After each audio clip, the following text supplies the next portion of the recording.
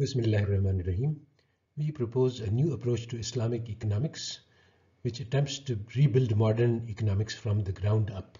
Modern economics assumes that human behavior is rational, but rationality is defined in a way which makes human behavior actually psychopathic. This model of rationality has caused massive damage to the world.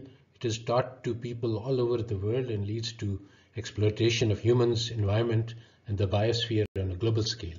We propose to reject the economic rationality model and replace it with a model of human behavior which is designed to make you a better person and to allow us to lead better lives.